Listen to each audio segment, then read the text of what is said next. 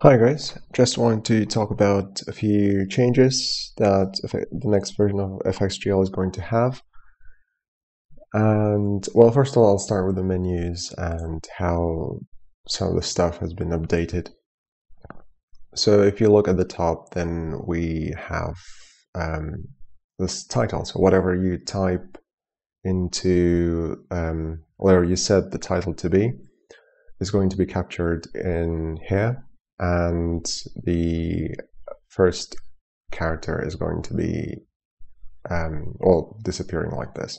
It's kind of like neon style from, I don't know, kind of futuristic games perhaps. I think I've seen something like that in Fallout series. And this is actually done by Perlin noise, one-dimensional Perlin noise, which gives us random values which are not uniform. And so you can get really cool lighting effects. Then we have a particle system, which is now completely decoupled from the entity component model, which means we don't need to have a game world in which we, basically we don't need a game world to have a functioning particle system. And so right here you can see just below the title kind of wave of particles which create this kind of effect. It looks really nice. And then we obviously have the cloud or the smoke effect, which is coming from the bottom of the window. And that is also the particle system is now going full speed. We also have new buttons, or new buttons there for the menu only. So you can get this nice effect, which is, this effect has been inspired by the main menu from Dragon Age Inquisition, which is something I quite like, this kind of yellowy, golden kind of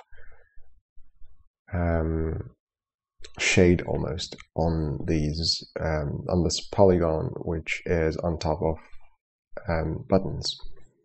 It only appears when you hover over these menu items. So when you click on say controls, well, you've already seen this before, so it's not new. And I don't think there's anything else that is new in the menus. So yeah, it's been visually upgraded, so to speak. Next, we have something that's been asked by several people, which is the polygonal object import from the tiled editor, which is currently, you can see here in black. So this is a polygon, this is an actual object, and it's been properly parsed into a polygonal shape. So that means the physics engine is now working properly with the shape and the object. Although the view is still probably wrong.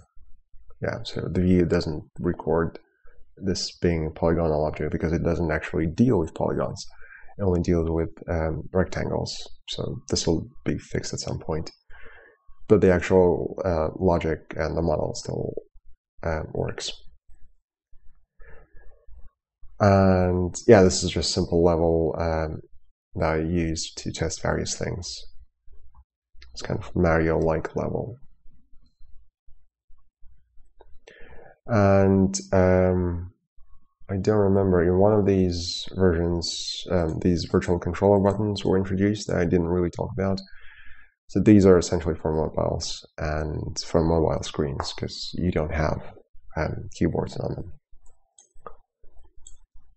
And you can kind of click on them to basically control the character.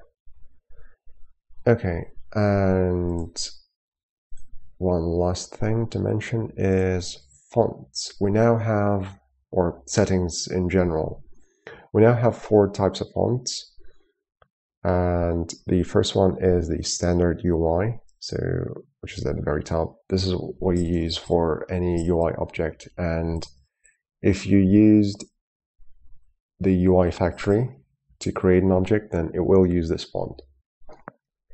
Then we've got the game font, which is going to be used primarily for the game world. Obviously, all of these fonts can be changed. They're just defaults provided by FXGL, and you can set them to whatever font you want them to be. So yeah, this is going to be the game font. This is Mono font, which is for things like scripts, I suppose. And then we have text font, which is for large chunks of text, so it makes it easier to read. And these are now can be easily set from the settings, so you don't actually need to create .properties files anymore, because it was a really convoluted process that we had before. And now it's changing into, you just set settings, you call settings.set UI font or something along those lines. And this will all be coming in the next version, which is 0.5.3. Yeah, I think it is. Yes, and will be released quite soon. So you can enjoy all this stuff very soon, I would say. Alright, so this is it for this video, and thanks for watching.